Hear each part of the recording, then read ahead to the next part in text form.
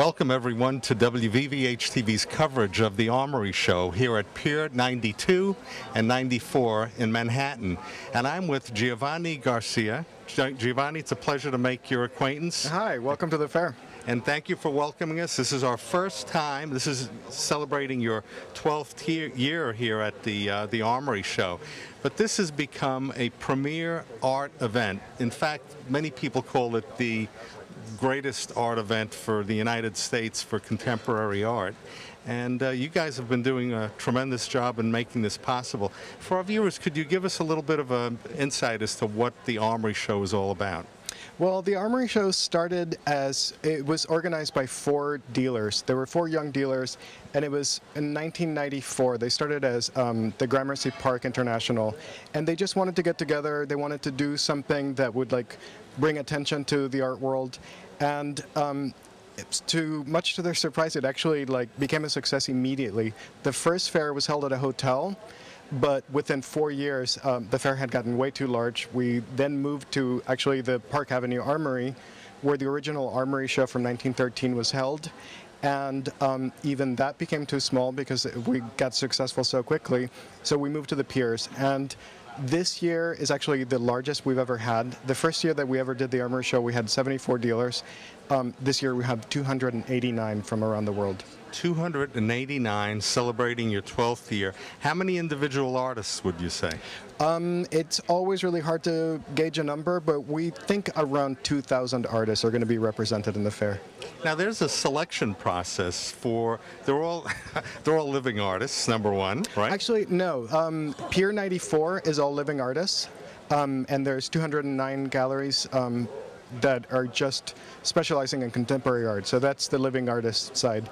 And PIER 92, where we're standing right now, it's our new modern section. We actually introduced it last year.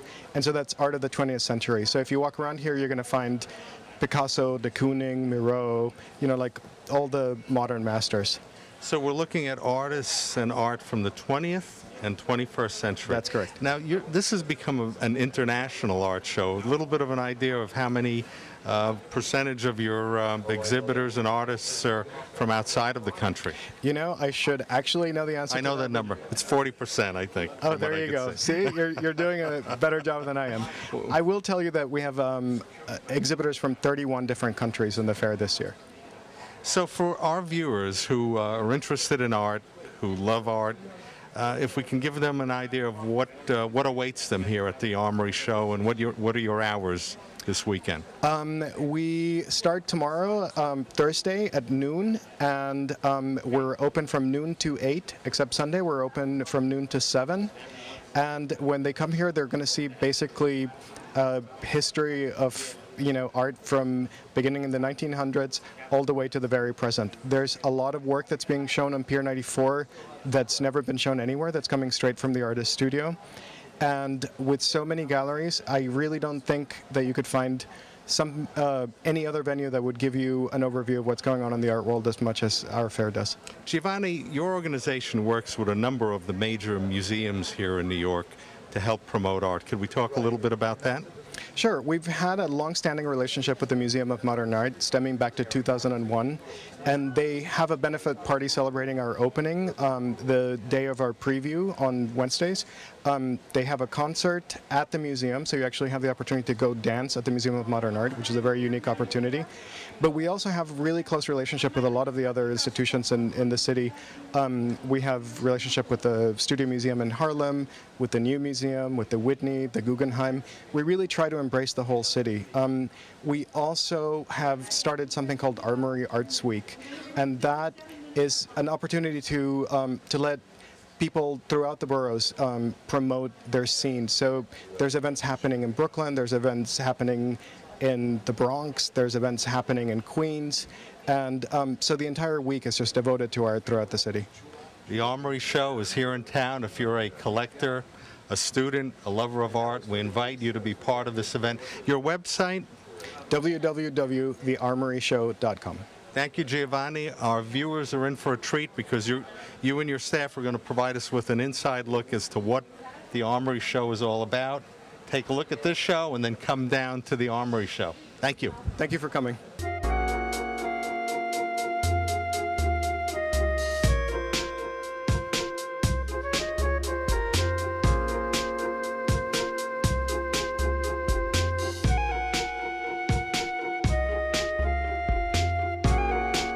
We're here at the Armory Arts Show, and what better way to see the Armory Arts Show than to have the pleasure of having these two beautiful women show us the art show. You're part of this organization. I'm with Deborah Harris and Margaret Irby.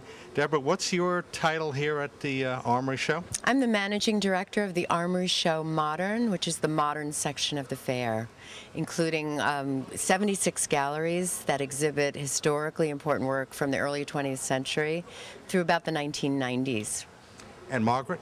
Yes, I'm head of the docent program. We have about 15 art professionals that are taking various VIP and museum groups around to the fair.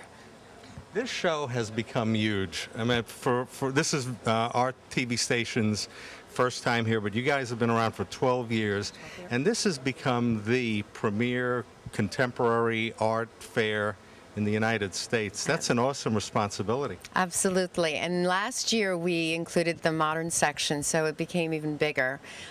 This year we have a whole week filled with events.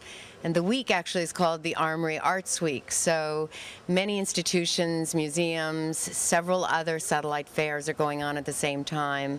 Last year we had almost 50,000 visitors here to the fair. We're expecting over 50, 60,000 this year. So we're quite excited. And people have been in New York since last week anticipating this event.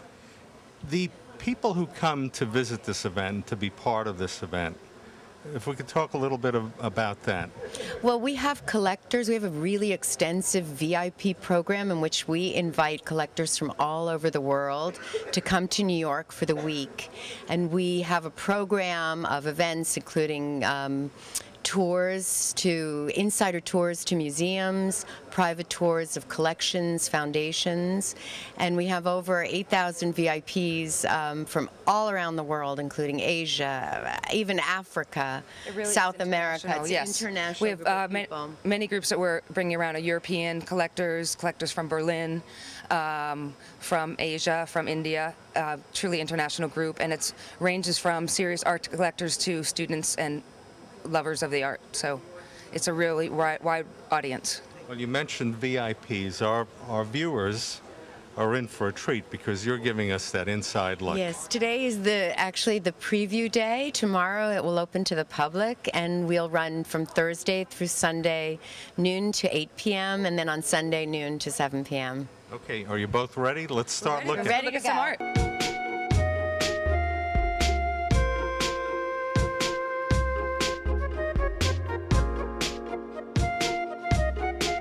Ernie, as we walk around Pier 92, the modern pier of the show, this is a great example of an international gallery here from Italy with a museum quality show. We have Morandi's paintings here, and actually Charlotte Wickham, who's one of our great docents, might just say a few words about this museum quality exhibition. Well, thank you, Charlotte. I've been hearing a lot about the Morandis, and it's a must-see if you come to the show. Absolutely. Could you tell us what it is? Well, it's like a museum quality show within, a commercial space. It's fantastic. You rarely see all these Morandis in one space, and some of them actually you may have never seen at all. The landscapes are very rare. I think there are only 3 or 4 of those, and they have one of them here.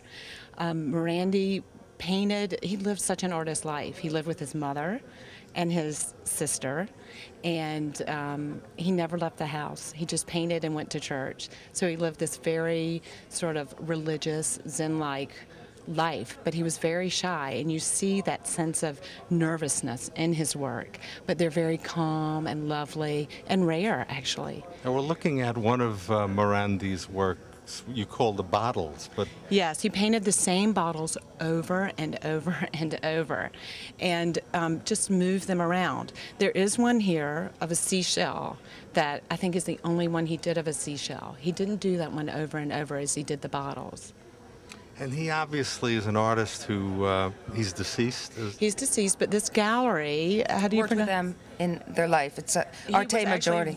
He was with this gallery when he was alive, and they continue to carry his work, which is very special.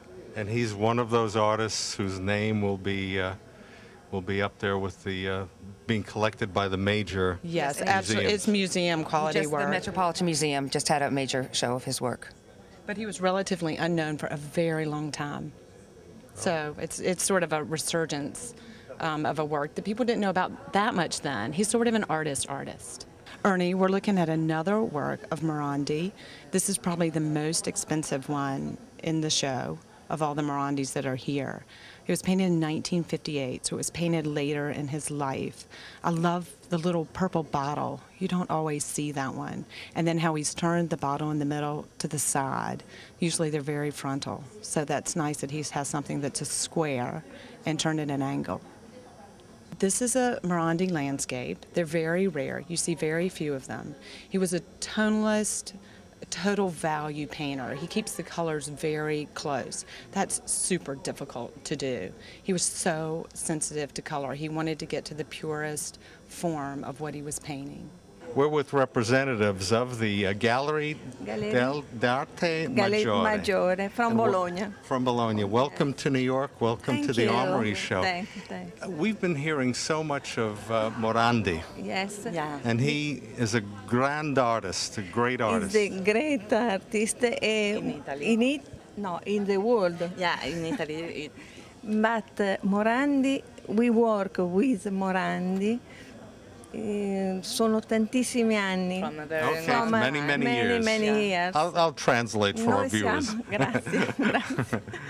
E siamo dei veri specialisti per Morandi e You're the abbiamo specialists, collaborato. the experts from Morandi. When did Morandi die? What year? 1964. So 64? 64. Yeah. È alla mostra che c'è stata al Metropolitan di New York. Oh, he's at the Metropolitan. Noi abbiamo anche We had that collaborato. collaboration with Oh, the excellent. Metropolitan for the Excellent. E exhibition anche last alla year. mostra che è stata fatta a Parigi al Museo d'Arte Moderna, And sempre also- su Morandi. And also with Amazing. the And Museum of Modern Art of Paris for the exhibition of Perché Morandi. 35 anni che lavoriamo su 35 Morandi. years you've been Yes. working with Morandi. So this is an example of what the Armory Show, for our viewers here in New York, is about, bringing international galleries, Yes. international artists. Yes. The name Morandi, if you don't know it now, you'll know he'll be up there with the masters because he is being collected. So we thank you so very much. You're going to be here through Sunday, Sì. but do you have a website if our viewers want to reach the gallery? Yeah, www Maggiore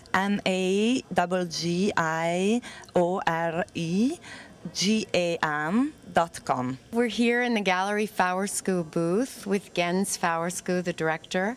And Fauersku Gallery is located, and it started in Copenhagen, Denmark. They now have a gallery in Beijing, China. And he's brought a group of very interesting works, including an amazing Rauschenberg painting. And I'm going to let him talk a little bit about it.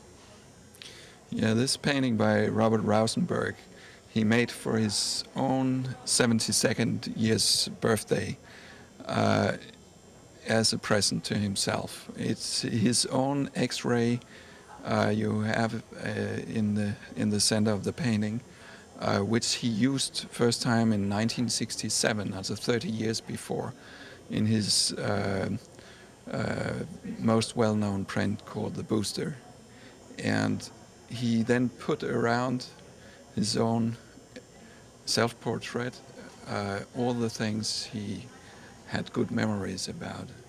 And to me, this is one of the strongest painting Rauschenberg ever made. It's visually just amazing. And It's a compilation of so many of the works that he's done throughout his life. It's really a seminal work for him. And it's representative of what this Armory Show is about, isn't it? Exactly, because really we span, you know, a long period of history, and many of the artists are so influenced by the other artists, so you get a chance to actually go downstairs and see the contemporary works and come upstairs and see the people who really have inspired so many of those younger artists. We have another really interesting piece I just wanted to talk about too on the floor here, so I'm going to let Gens talk about it. It's the most important Chinese artist in the world right now. His name is Ai Weiwei, and the juxtaposition of the Rauschenberg and the Ai Weiwei is just incredible, and I'm going to just let him talk a little bit about this piece.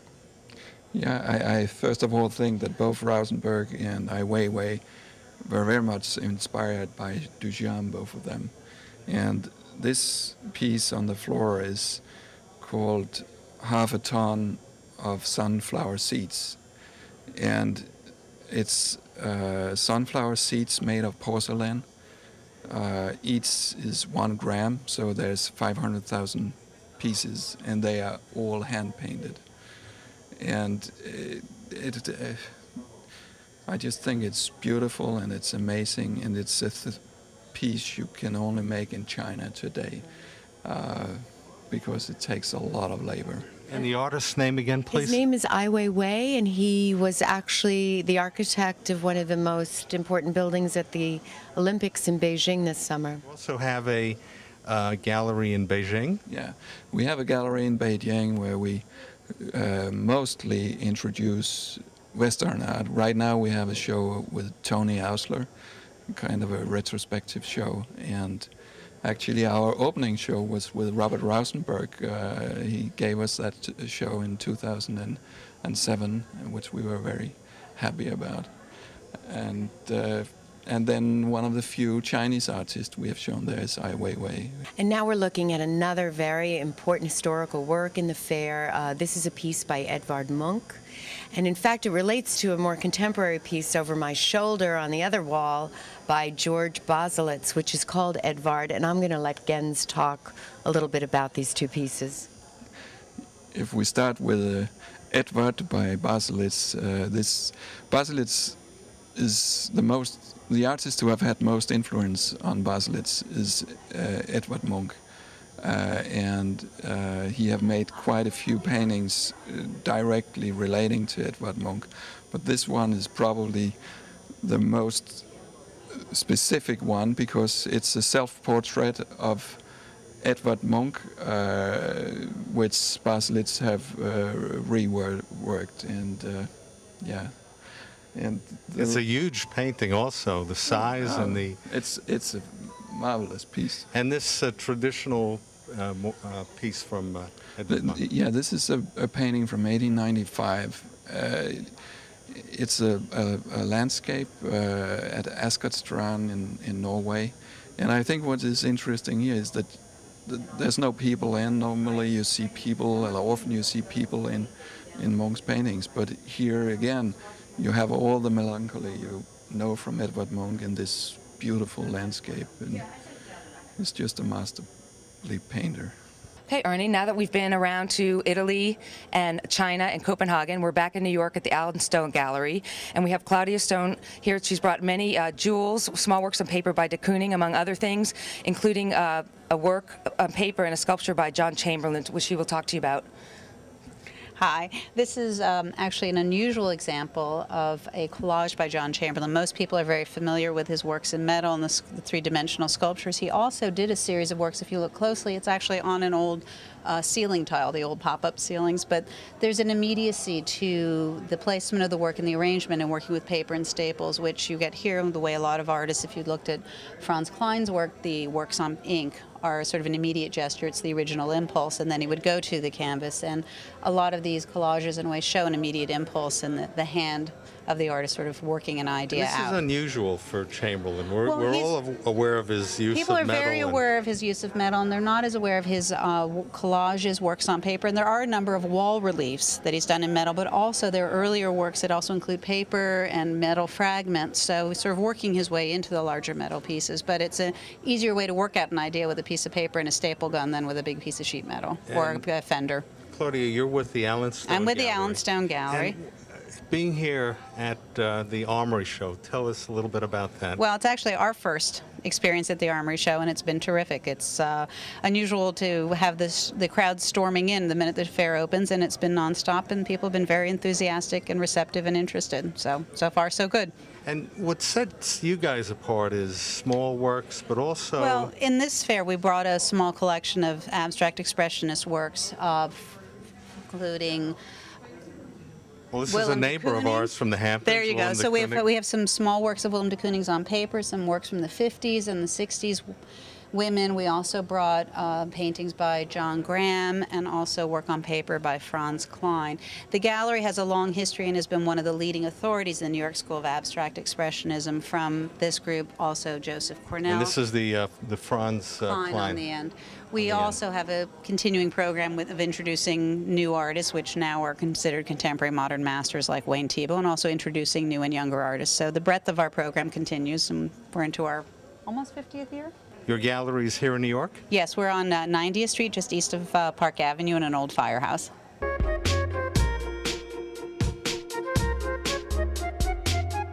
We just caught up with a good friend of WVVH Hamptons TV, Mark Borghi, who has a gallery in the Hamptons, but you're also part of this Armory show. Right, we have a gallery in Bridgehampton and in New York as well. We're showing at Armory Modern this week. I love the story of how your father started the gallery. Right. And just a little bit for our viewers and a little bit about why you're here at the Armory show. I think it's the best show in New York to exhibit in. We're exhibiting here. We're doing a pop show. We're showing Warhol, Kusama, a lot of pop artists. And speaking of the Hamptons, we're showing works by de Kooning that have never been seen before, coming from Elaine, Bill's wife. So it'd be a nice thing if you're in town, stop by. This show, you should stop by and see it. Absolutely. For those who are new to the Armory show, if you can fill them in. Fill them in as a local. You're a local like I am from the Hamptons who's part of this event. It's a world-class event. I mean, there's exhibitors that come from everywhere. It's, I think, the equivalent of what Art Basel Miami is for New York. It's 200 exhibitors. It's like going to the Museum of Modern Art, Guggenheim, and the Met all in one shot. And you get to buy. So I mentioned a little bit, your family has been part of the art world for a number of years. Started with your 50. father, 50, and you and your brother, and I don't know if there are any other family members. Another brother, sister, yeah. The inception of the Borghi family into the art world. Could you talk a little bit about that? Oh, well, yeah, it actually kind of began right not far from where we're standing. My father came to this country in 1954, 55. Jumped ship, what it was called then, so he was illegal Italian-American. He was on his way to Newark, New Jersey to meet someone. He stopped in a little town, Lyndhurst, across the river at this little luncheonette and met my future mom. And he used to work the ships back and forth. He was a merchant marine. And he would buy a painting for my mom, and every time someone came over to the house, he'd say, "That's really nice, I'd like to buy that." And he's like, "I think I can make a business out of that." And now you're dealing in de Koonigs. Well, yeah. Hey, it's the American dream. It's the American dream. We're so proud of you, and great to catch up with you here. And we'll see you guys in July. We will see you in July in the Hamptons. Thanks a lot, Mark. Come on by and visit. Now, Ernie, we're leaving Pier 92 and going to Pier 94, which is the contemporary section of the show.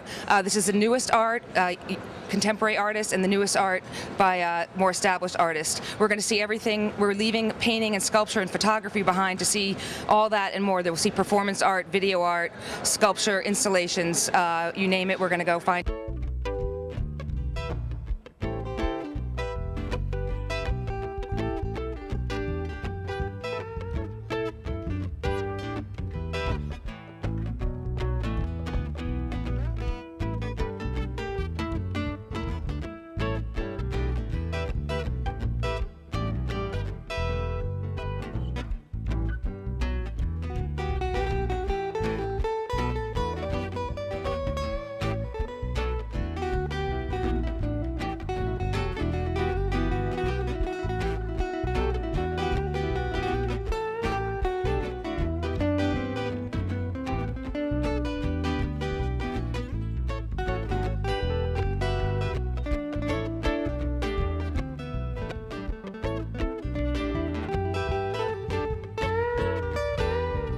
Ernie, we're here in Pier 94 at the Michael Stevenson Gallery, who's here from Cape Town. And this is a great example of a performance piece, and visitors can come all day and get their nails painted at the gallery, and Joost is going to talk about this particular piece. All right, the artist is actually Mesha Gaba, who's from Benin, and the title of the work is Vernissage, which is a pun on the French word which can be used for a gallery opening or an event like the one where we are today, but it can also mean painting of nails, literally adding a layer of varnish. This entire shop that you see to my left was a functioning nail parlor in Cotonou, the city of Cotonou in Benin. And the artist saw this functioning and really liked the sculpture, and or it wasn't a sculpture at the time, the stand, and he offered a lady to just buy her whole shop. And ever since then, it's been traveling to exhibitions he's been doing around the world. Elsa here is painting people's nails. People can choose their own colors. And it's a nice way for us to engage with visitors and show them the other aspects of the artist's work, because he doesn't just make installations like the one that's sort of behind where the camera is right now. That's not the only kind of work he does. So to actually be able to show his performance work and other aspects of his work is very important to us. And what does it mean being part of this Armory show for this artist? For the artist, it's a great way to be seen in the United States. He's actually quite famous in Europe. I keep saying that today, but he's not that well known in the States. And for us as a gallery, it's amazing because nobody comes to Cape Town, so we sort of have to come to them. And of course, New York is still a very important center in the art world. Ernie, we are at DCKT Contemporary, a gallery in the Lower East Side of New York, and we're here with a solo exhibition of Cordy Ryman's work, and we have Dennis Gallery. Dennis Christie. Dennis Christie, who's going to talk about Cordy's work, and we actually are very lucky because Cordy happens to be here today as well, so hopefully he will say a few words about his work as well. Well, Dennis, welcome to the Armory Arts Show. You're a New York gallery, yes, but you've made your way uptown to be part of this event here at Pier 94. A little bit about your gallery and a little bit about this this artist who is now here at this gallery. Sure. We have been in business for about 6 or 7 years and moved 2 years ago to the Lower East Side. We're about a block and a half from the new museum, and so we've been showing down there, and we love it down there. We're very happy to be here, of course. We've been working with Cordy for about 1.5 years. His first solo show with us was 1 year ago, and we've just been doing great with him and his work. We absolutely love the work. What we have in the booth today represents not only new works, but works going back to 2004. So it's a mix. Most things are new within the last 6 months, but there are a couple pieces that are a bit older, so it gives you a nice, good overview of the colors are bright. There's a vibrance to his... Yeah, there definitely is, and that also goes to the work we selected to bring here. He works in a wide variety of other colors and textures and things as well. It was really just about bringing together, making a cohesive show, solo show of the work.